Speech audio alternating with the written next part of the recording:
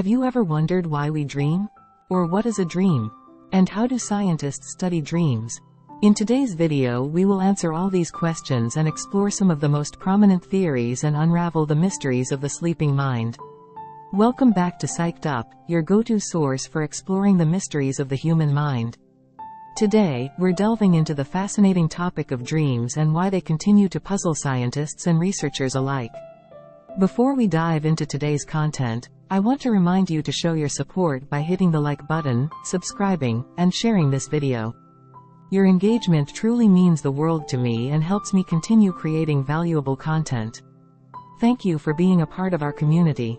Now, let's unravel the enigma of dreams together. Why do we dream? Despite scientific inquiry, we still don't have a solid answer for why people dream. Some of the most notable theories are that dreaming helps us process memories and better understand our emotions, also providing a way to express what we want or to practice facing our challenges. What is a dream? A dream includes the images, thoughts, and emotions that are experienced during sleep. Dreams can range from extraordinarily intense or emotional to very vague, fleeting, confusing, or even boring. Some dreams are joyful, while others are frightening or sad. Sometimes dreams seem to have a clear narrative, while many others appear to make no sense at all. There are many unknowns about dreaming and sleep, but what scientists do know is that just about everyone dreams every time they sleep, for a total of around 2 hours per night, whether they remember it upon waking or not. Beyond what's in a particular dream, there is the question of why we dream at all. Below, we detail the most prominent theories on the purpose of dreaming and how these explanations can be applied to specific dreams. How do scientists study dreams? The question of why we dream has fascinated philosophers and scientists for thousands of years. Traditionally, dream content is measured by the subjective recollections of the dreamer upon waking. However, observation is also accomplished through objective evaluation in a lab. In one study, researchers even created a rudimentary dream content map that was able to track what people dreamed about in real time using magnetic resonance imaging, MRI, patterns. The map was then backed up by the dreamer's reports upon waking. The role of dreams. Some of the more prominent dream theories contend that the function of dreaming is to consolidate memories, process emotions, express our deepest desires, gain practice confronting potential dangers. Many experts believe that we dream due to a combination of these reasons rather than any one particular theory. Additionally, while many researchers believe that dreaming is essential to mental, emotional, and physical well-being, some scientists suggest that dreams serve no real purpose at all. Dreaming during different phases of sleep may also serve unique purposes. The most vivid dreams happen during rapid eye movement, REM, sleep, and these are the dreams that we're most likely to recall. We also dream during non-rapid eye movement, non-REM, sleep, but those dreams are known to be remembered less often and have more mundane content. Dreams may reflect the unconscious. Sigmund Freud's theory of dreams suggests that dreams represent unconscious desires, thoughts, wish fulfillment, and motivations. According to Freud, people are driven by repressed and unconscious longings, such as aggressive and sexual instincts. While many of Freud's assertions have been debunked, research suggests there is a dream rebound effect, also known as dream rebound theory, in which suppression of a thought tends to result in dreaming about it. What causes dreams to happen? In The Interpretation of Dreams, Freud wrote that dreams are disguised fulfillments of repressed wishes. He also described two different components of dreams: manifest content, actual images, and latent content, hidden meaning. Freud's theory contributed to the rise and popularity of dream interpretation. While research has failed to demonstrate that the manifest content disguises the psychological significance of a dream, some experts believe that dreams play an important role in processing emotions and stressful experiences. Dreams process information. According to the activation synthesis model of dreaming, which was first proposed by J. Allen Hobson and Robert McCarley, circuits in the brain become activated during REM sleep, which triggers the amygdala and hippocampus to create an array of electrical impulses. This results in a compilation of random thoughts, images, and memories that appear while dreaming. When we wake, our active minds pull together the various images and memory fragments of the dream to create a cohesive narrative. In the activation synthesis hypothesis, dreams are a compilation of randomness that appear to the sleeping mind and are brought together in a meaningful way when we wake. In this sense, dreams may provoke the dreamer to make new connections, inspire useful ideas, or have creative epiphanies in their waking lives. Dreams aid in memory. According to the information processing theory, sleep allows us to consolidate and process all of the information and memories that we have collected during the previous day. Some dream experts suggest that dreaming is a byproduct, or even an active part, of this experience processing. This model, known as the self-organization theory of dreaming, explains that dreaming is a side effect of brain neural activity as memories are consolidated during sleep. During this process of unconscious information redistribution, it is suggested that memories are either strengthened or weakened. According to the self-organization theory of dreaming, while we dream, helpful memories are made stronger, while less useful ones fade away. Research supports this theory, finding improvement in complex tasks when a person dreams about doing them. Studies also show that during REM sleep, low-frequency theta waves were more active in the frontal lobe, just like they are when people are learning, storing, and remembering information when awake.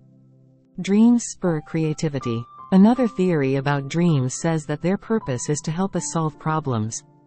In this creativity theory of dreaming, the unconstrained, unconscious mind is free to wander its limitless potential while unburdened by the often stifling realities of the conscious world. In fact, research has shown dreaming to be an effective promoter of creative thinking. Scientific research and anecdotal evidence back up the fact that many people do successfully mine their dreams for inspiration and credit their dreams for their big, aha, moments. The ability to make unexpected connections between memories and ideas that appear in your dreams often proves to be an especially fertile ground for creativity. Dreams reflect your life. Under the continuity hypothesis, dreams function as a reflection of a person's real life, incorporating conscious experiences into their dreams. Rather than a straightforward replay of waking life, dreams show up as a patchwork of memory fragments. Still, studies show that non-REM sleep may be more involved with declarative memory, the more routine stuff, while REM dreams include more emotional and instructive memories. In general, REM dreams tend to be easier to recall compared to non-REM dreams. Under the continuity hypothesis, memories may be fragmented purposefully in our dreams as part of incorporating new learning and experiences into long-term memory.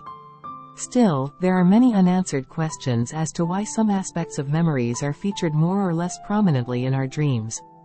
Dreams prepare and protect. The primitive instinct rehearsal and adaptive strategy theories of dreaming propose that we dream to better prepare ourselves to confront dangers in the real world. The dream as a social simulation function or threat simulation provides the dreamer a safe environment to practice important survival skills.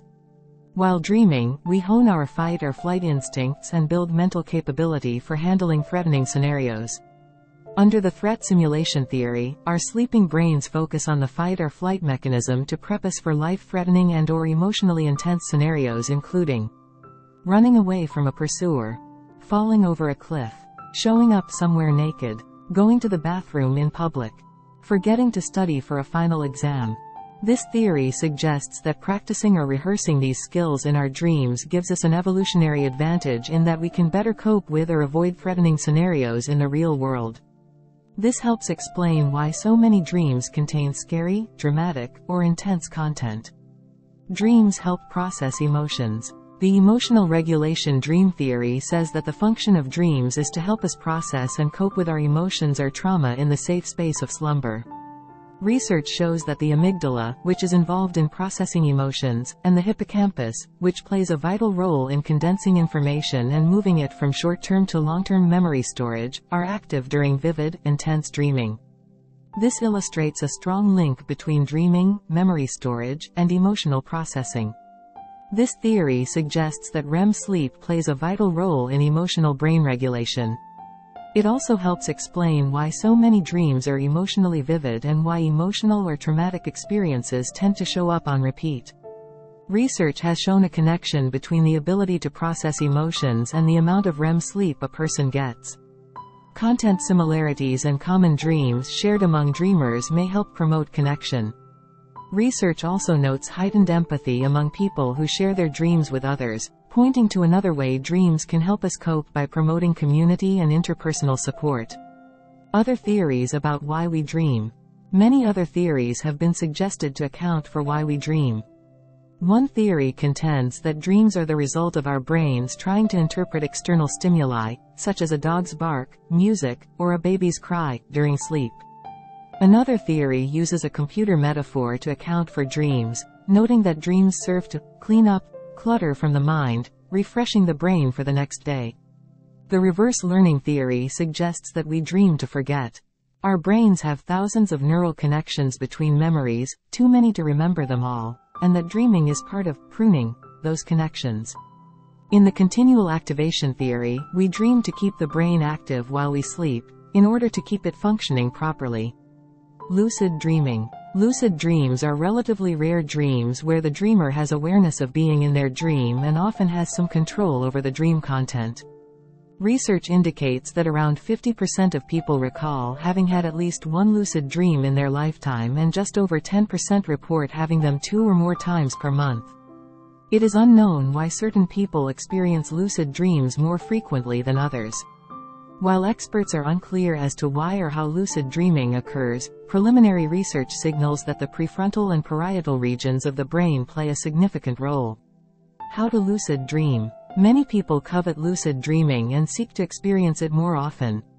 Lucid dreaming has been compared to virtual reality and hyper-realistic video games, giving lucid dreamers the ultimate self-directed dreamscape experience.